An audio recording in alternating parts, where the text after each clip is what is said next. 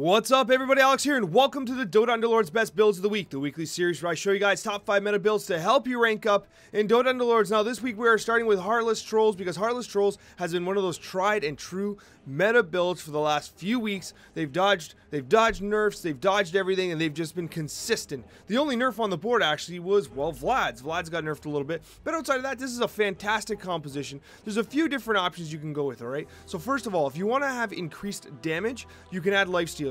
I don't always recommend having Lifestealer up front. If anything, you want to have him on the edge here, and he's going to put the Archer there, and he's less likely to get focused down on the edge. The reason for this is because Lifestealer is one of those units you want him to close a fight. If he gets hit, focus fire down by, like, 5, 6, 7, 8 units at a time, then he's going to die rather rapidly. But what you can do is you can put him back here, have Pudge take the initial burst of damage with his Blade Mail. He's going to help take down some people while sustaining the front line, and he comes in late to clean up. So it all depends on what your strategy is, and of course, remember, Annie's going to be dropping her little Archer up in the front, whatever spot you provide there, so that's going to provide a little bit of an extra little meat shield up front.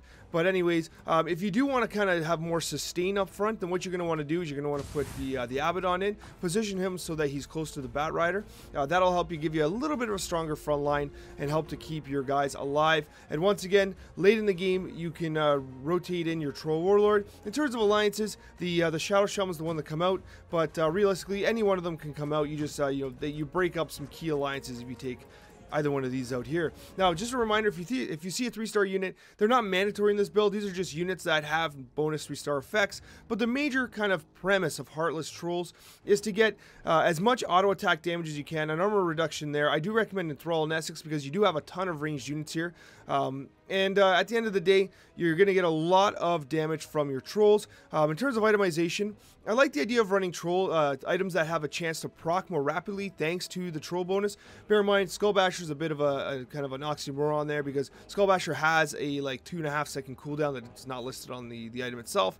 But, other items like Maelstrom, for instance, which I don't have here, which I should. Maelstrom would be a great choice here. I do like Silver's Edge. It's fantastic. It serves to, increase your DPS. The break effect is fantastic as well. But, for instance, Maelstrom is perfect on someone like Shadow Shaman if you don't want to go Octarine. I like Octarine too because Octarine tends to have multiple Serpent Wards being cast in any given fight. But at the end of the day, Maelstrom is an excellent item for Shadow Shaman as well. And this is a top meta build. You're going to find success with it. Now, sometimes you've got to find balance. And that is what this build is all about. This build's about taking kind of the best of multiple alliances, synergizing them together, and getting what is overall a very strong composition. What this is it's 3 Assassins, 3 Mages, 3 Warriors, 3 Spirits, and 3 Voids. Yes, it requires 10. And what you're likely going to find is that you're going to complete the Voids late with someone like Faceless Void. You could also run Enigma early as well, but you're going to kind of have to run with what RNG gives you. But you do want to level aggressively here. You do want Keeper of the Light. Keeper of the Light's one of your victory conditions. You're running the Spirits in the early game to kind of help you ramp up a little bit. I do recommend the Blink Dagger on Ember Spirit, not a Battle Fury in this build. You could run them with a Battle Fury as well. However, with the Blink Dagger, it's going to help sustain you in the early game because you're going to get much more effective Delta Slams because Ember Spirit otherwise has to be positioned up front in order to Delta Slam in time with the others. But overall, this is a build about kind of taking a bunch of different units, synergizing them together very well. You're getting the 3-star Tiny effect. He's very tanky. Morphling over Crystal Maiden in this build. Yes, I know that you lose your human bonus, but listen, that mana is overrated. The 4 mana per second is overrated. These mages, the spirits tend to generate mana on the damage they're taking, and then delta slamming, and then you're just waiting for cooldowns at that point. So don't worry about the mana per second there. I've been running Morphling because straight up Morphling just does more damage over time. Waveform is he tends to survive longer than most units, right? He can end up being one of those units that is fighting alongside Storm Spirit to close out a round to get you the win. Earth Spirit's an absolute must include. You are running 4 spirits here just to ensure that you're activating Delta Slams whenever possible. I do like the idea of running Faceless Void. Chrono Cube them, and they will take damage through the Delta Slams. And of course, Templar Assassin is just good because it activates your Void Alliance and your Assassin Alliance. It's a bit of a greedy build, but it's one of those builds you don't Assassins is the one that you don't really need to complete right away. But you're definitely going after Spirits, and of course, you don't even need the Warriors really. Of course, this is the ideal situation. You're going to have to run with what RNG gives you. I like to design builds for 9, but in this circumstance, it was worth kind of mentioning that this would be the complete build at 10. Now here, Scythe of the Vise is a great fill-in for the Voidstone, by the way. It helps with Keeper of the Light. If you're against Pudges, which is relatively common now because of the effectiveness of Heartless Trolls, what you're going to want to do is you're going to run and rotate them a bit. Even if you have to put the Keeper up a little bit, you're going to want to make sure that he's protected. Bait, you know, one of these two, either Morphling or Storm Spirit. If they get pulled, they just, you know, ball lightning away or waveform away, and it's not a big deal. You have to be aware. Listen, at the end of the day, protect your Hobgon and protect your Keeper. They're two of your primary win conditions here, because friendly fire with the mage bonus does tend to do a lot of damage. Surprise, surprise, demons are still part of this meta, and if you're able to 3-star Warlock relatively early, you might put yourself in a situation to absolutely begin steamrolling with what might be one of the most powerful builds if you're able to activate that 3-star Warlock early. If you don't, you're kind of in for a bad time. But there's a few key things here. First of all, Doom has recently been buffed. You're going to see 15 natural armor on par with Axe, right? You're seeing an increased attack rate of now at, he's at 0.91, up from, I think it was 0.79 or something like that. So anyways, it's been increased. He attacks faster. He has higher DPS, way more armor. He's a beast now. Not to mention that Doom itself is borderline game breaking, because if it hits like a lone druid or something like that, unbelievable, right? You basically won that fight. There's a few units here that you need to be in mind of. So, Terribly was changed as well. So he's going to be casting relatively. His cast lasts 5 seconds, cooldown 6 seconds. What that means is that he's going to be activating his his demon bonus over and over again. He didn't do that before, so he actually got buffed. Pretty interesting. I do recommend a Circlet of Restule on Ogre Magi. He's always bloodlusting, and he attacks so damn fast. He turns into a DPS machine, an absolute DPS machine. So anyways, this is a fantastic build. I do recommend Voidstone early, simply so that you can activate the Shadow Demon. Otherwise, you might be in a situation where you want to put Shadow Demon up front, but with a Voidstone, he'll generate enough mana, he'll be okay. Kea is also a great item for Queen of Pain, but you can also give her something like a Chrysalis to activate crit chance. You know, any item like that. You know, it's... Again, in the demon build, it's about auto attack damage. So Kaeya's good if you want, but realistically, something like a Chrysalis will even be better for her. Obviously, a Moon Shard as well. But Moon Shards have to go on these two, Terrorblade and Shadow Fiend. They're absolutely ridiculous. Shadow Fiend's damage output can be extremely potent. He has a fast attack rate as it is, and with those with that demon bonus, he hits hard. I'm always constantly surprised with how hard the Shadow Fiend hits. Overall, an absolutely fantastic build. Just be aware you're probably going to have to open fort. Be very aggressive around level 3 and 4 with your rerolls in order to pull those Warlocks. A few minutes ago, I joked about how humans were kind of useless and we didn't need Crystal Maiden. Well, I take that back for this build and this build only, because I have been testing a build for Arc Wardens, and I've determined that this might be the best one, and I'll tell you why. So first of all, Bloodbound Cap stuff works great. It's a lot of fun. But this one here, I've come to discover that Maelstrom might low-key be the absolute most broken item on Arc Warden. That is realistically attainable, right? Obviously, if you get the Thunder Hides and the Aegises and stuff like that, that's pretty fun too. But in terms of straight-up DPS potential, Maelstrom, and I'll tell you why. You're running 4 Trolls, right? So you're increasing the attack speed by 30. Maelstrom has a proc chance of 25%.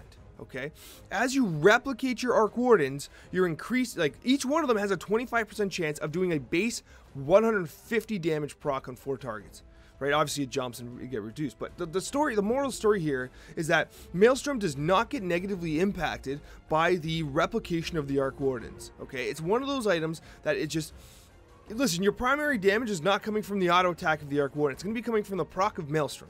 So what you're going to do is you're looking for like a Mango Tree. You want to get Arcane Boots on a Bat Rider because you want to position him here. He's going to activate it right away, which is going to give the cooldown start ticking. He's going to get like 2 casts of the Arcane Boots. You're going to have multiple Arc Wardens here. I like the barricades just to protect your squishies back here, because you want Shadow Shaman to cast right away, because so he can cast again. You want the Paralyzing Cask bouncing around relatively early. And you know what? In this case, the 8 mana being generated is pretty significant for these Arc Wardens. So you do want to run these humans. Crystal Maiden, the Omni Knight, Sven, and Lycan are your 4 humans. Forget about the others. These are the ones you want. And at the end of the day, what you're going to see is you're going to see a ton of DPS here. Now, of course, once again, as with all builds, if you wish, you can take someone out, put in the Troll Warlord late in the game if you wish.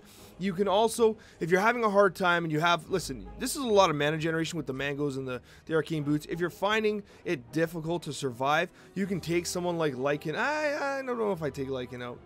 You know what? Yeah, you take Lycan out, and then you're going to put someone in like Abaddon, probably swap him like this, have him come late. That's fine. You can even do this if you want, or you can even do, anyways, do whatever you want. But at the end of the day, Abaddon is a good unit for adding sustain. You do lose some of the Human Alliance bonus, and you know, that sucks, but you are gaining additional Knight and some frontline sustain, which is going to give your Arc Warden more time to ground and pound. But realistically, I do like this. The only weakness of this build is that you are one short from Summoner. You're one short from Summoner, so if you do get to 10, you're gonna want to add a Summoner in there just to finish it if you can, because that 40% extra damage is not insignificant. But remember, I'm not too worried about that because the major source of DPS is going to be the Maelstrom, and you're gonna see it. It's going to be incredible. And where would we be without Brawnies? No one's playing Brawnies anymore. They're borderline completely uncontested, and the result of that is that you can set up builds like this that absolutely take advantage of Brawnies. There's a few things I want to note here. First, in the Brawny builds, I do like running multiple Beastmasters whenever possible. Put them on the edge so that Wild Axis can hit as many units as possible, amplifying their DPS. I do like the Disruptor in order to lock down those enemy spellcasters. Bristleback should be relatively centered.